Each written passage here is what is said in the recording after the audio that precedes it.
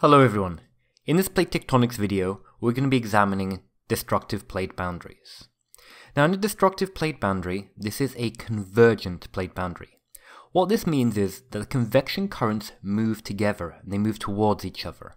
This movement generates friction between the convection currents and the plates and drags the plates towards each other as well. Now in this type of plate boundary, we have two different varieties of plates.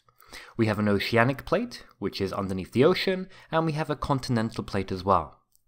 And what happens is that the oceanic plate is denser than the continental plate, and therefore the oceanic plate becomes subducted underneath the continental plate.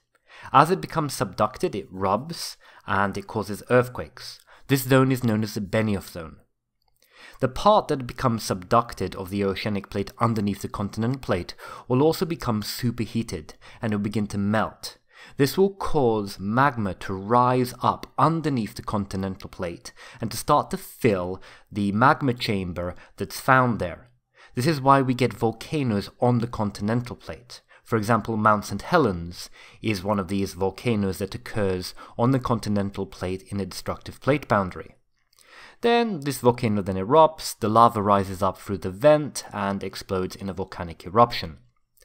In addition to this, on a destructive plate boundary, the pressure of the oceanic plate pushing into the continental plate bends and folds the continental plate.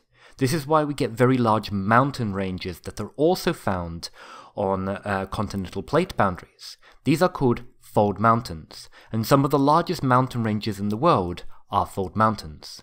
The Andes in South America, the Rocky Mountains in North America as well, these are also different types of fold mountains. Finally, we also get a trench that is formed. This is the very deep part of the ocean, and it occurs where these two plate boundaries meet.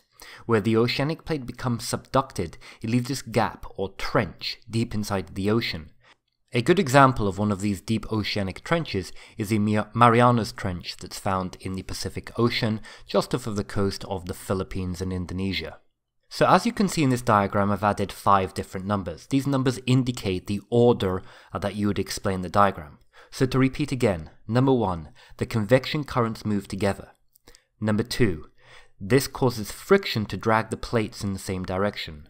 Number 3, the oceanic plate is subducted underneath the continental plate. Number 4, the oceanic plate melts and that magma rises underneath the continental plate into the magma chamber. And number 5, the movement of these plates causes folding and generates fold mountains along the continental plate boundary. I hope you've enjoyed this video, and if you found it useful, please like it. If you'd like to see more content of this variety, please subscribe to the channel. Thank you very much for watching, and have a really great day.